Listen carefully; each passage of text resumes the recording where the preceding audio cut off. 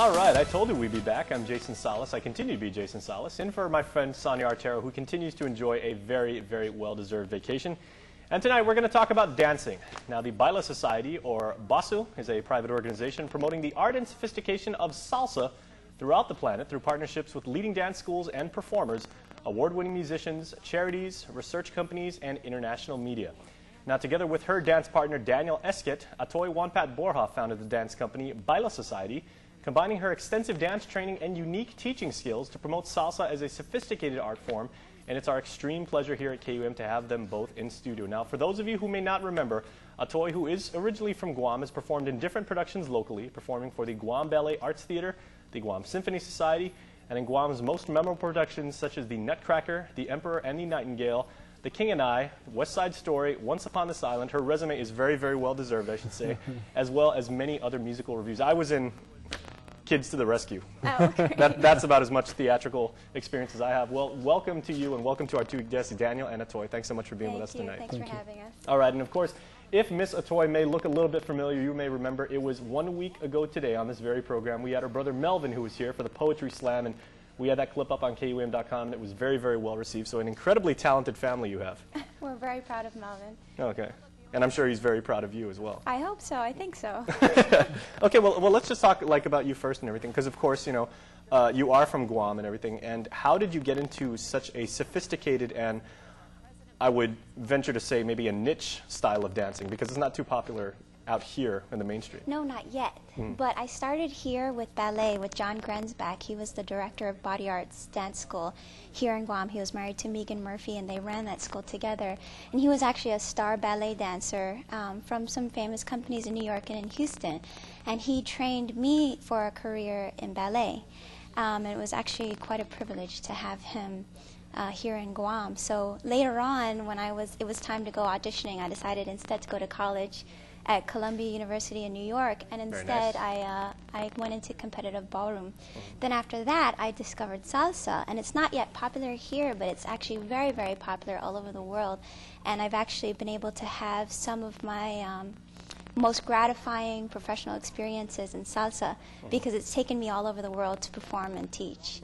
Now, your mother, of course, Senator Judy WonPat, was my elementary school vice principal, and I know as a lifelong educator she's probably pleased as punch just to have you even consider the Ivy League. So yes, yeah, I think she was more thrilled about college than ballet at the time, but then she was like, when are you going to get back on stage?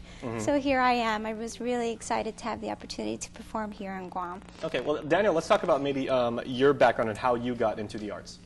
Well, you know, for me it was not quite as long a dance career as Ahtoy's, who is much more the professional, who's the one that takes the lead on many of the artistic elements of our company. For me, it was my father was an actor, and I spent my teenage years performing sort of local theater and doing plays there, but not so much dancing. I really got into that when I went to New York and did the typical New York thing, working 24/7. And one night after work, we went to this coworker of mine and myself. We went to this Cuban bar in New York called Nell's, and you have to picture it as this long mahogany bar and 5 old Cuban men playing salsa and playing rumba, and it felt very, very good. But then we heard music downstairs, so we went downstairs, and there was actually a DJ playing salsa. And I saw what I've never seen in New York before. People were so passionate about this, and what you saw was on 2 sides of the room. On the one room, it was just people getting up, and you could see that they never danced before, but they were enjoying themselves so much, just letting go of the day and relaxing and using it as a venting mechanism from work.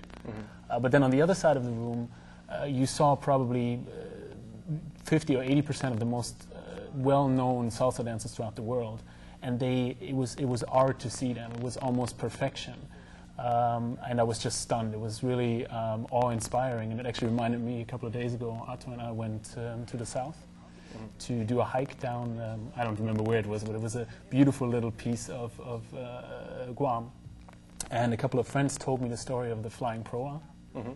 And one of the friends mentioned that it was just shooting across the ocean. You have to picture when the first people, people came to Guam and saw the flying proa shooting across the ocean, how fast it was and how beautiful it was to see it.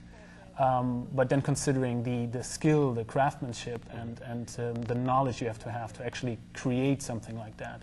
And it reminded me, everyone has a concept of perfection, but when I saw people dancing, there was just total harmony between people that never even met each other, just through the dance. So I was hooked then, and we started dancing and met, and that's how we started the company. Well, let me just say, because both of you got your experience and cut your teeth in New York City, there is nothing, or I should say few things more noble as a struggling artist in New York City, trying to make it, holding down a full-time day job and then also trying to make it in the craft that they want to pursue.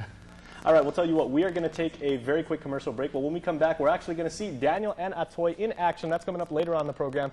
But next, we'll find out exactly why they're here on Guam and how you can benefit from their love of dance. You're watching KUAM News Extra.